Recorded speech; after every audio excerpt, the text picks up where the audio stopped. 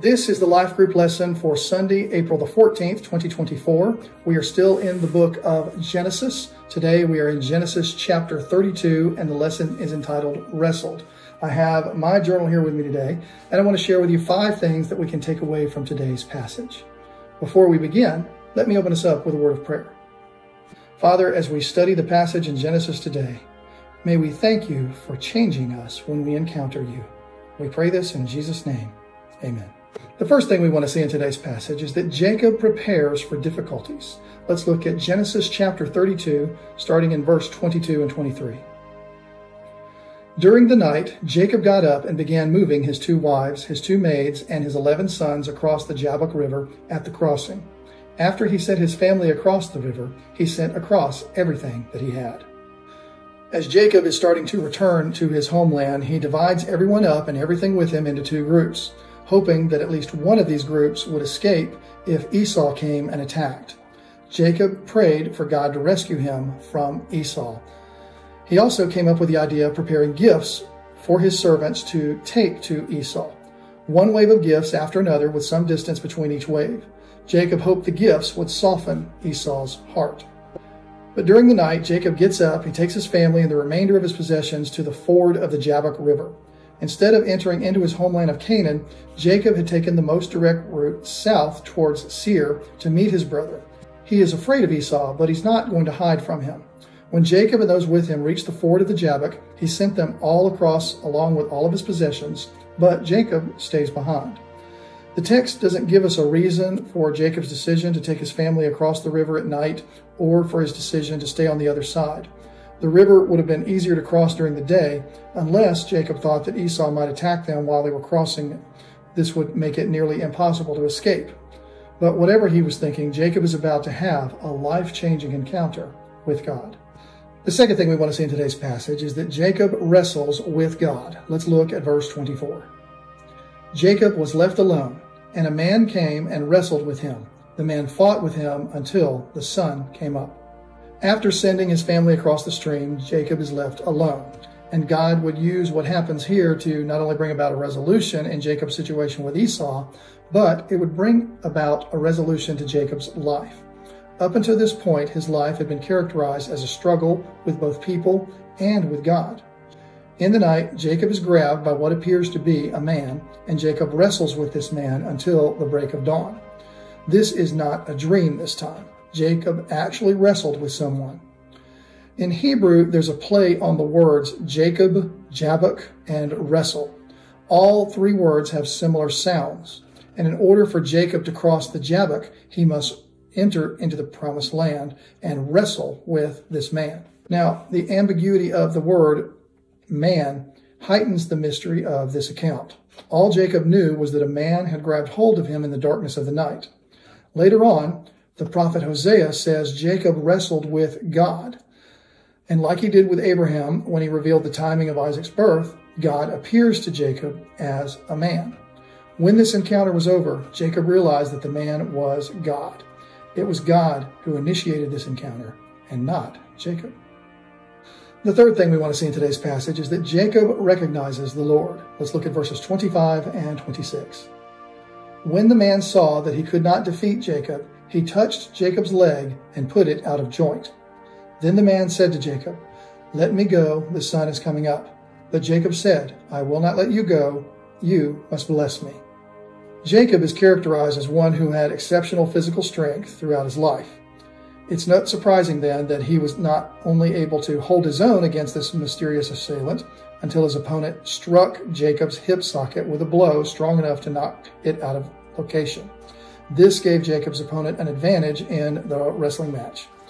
And the one who had spent a lifetime of getting an advantage over others is now the one at a disadvantage. Jacob then begins to realize the true nature of the man he had been struggling with. Therefore, he declares to his opponent that he would not let him go unless he blessed him. Now, Jacob had cheated his brother and secured for himself the blessing from his father by deception. Now, he's asking for God's blessing only by clinging to him. Afraid and desperate, Jacob now asks for that he cannot provide for himself. Later, the prophet Hosea gives us greater insight into this encounter. He indicates that Jacob wept and sought his favor. At his last encounter with Laban, Jacob had referred to God as the fear of Isaac, meaning that Isaac worshiped and trusted in the Lord alone. Jacob needed to only recognize that he did not need to fear Esau, or anyone else for that matter. Just like his father before him, the only one Jacob needs to fear is God. The fourth thing we want to get from today's passage is that Jacob gets a new name. Let's look at verses 27 to 29. Then the man said to him, "What is your name?" And Jacob said, "My name is Jacob." Then the man said to him, "Your name will not be Jacob. Your name will now be Israel. I give you this name because you have fought with God and with men, and you have won." Then Jacob asked him, "Please tell me your name." But the man said, "Why do you ask my name?" Then the man blessed Jacob at that place. The man speaking to Jacob brings everything into focus when he says, "What is your name?" Jacob's name literally means one who supplants or grabs. This word becomes associated with someone who seizes or circumvents or usurps or assails or overreaches to accentuate the kind of man that Jacob had been in the past. Jacob's name was truly linked to his character and his actions. And the question is like many other questions God poses in the Old Testament, to force the one being asked to face the truth about themselves. Jacob's reply forced him to confess who and what he was: a deceiver, a supplanter, and a cheater. The man then tells Jacob that he's no longer to be Jacob, but instead will now be Israel, which means God fights or God strives. This is the third person God renames, Abram to Abraham and Sarah to Sarah. Their new names reflect the expansiveness of God's blessing on them through his covenant with them.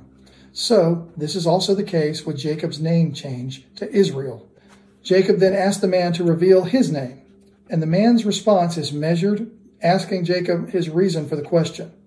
It's really, though, as if he's saying to Jacob, if you would stop and think about it, you should already know who I am.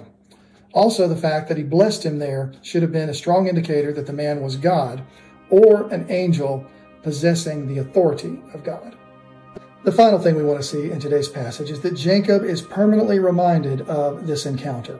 Let's conclude with verses 30 to 32. So Jacob named that place Peniel. He said, "At this place I saw God face to face, but my life was spared."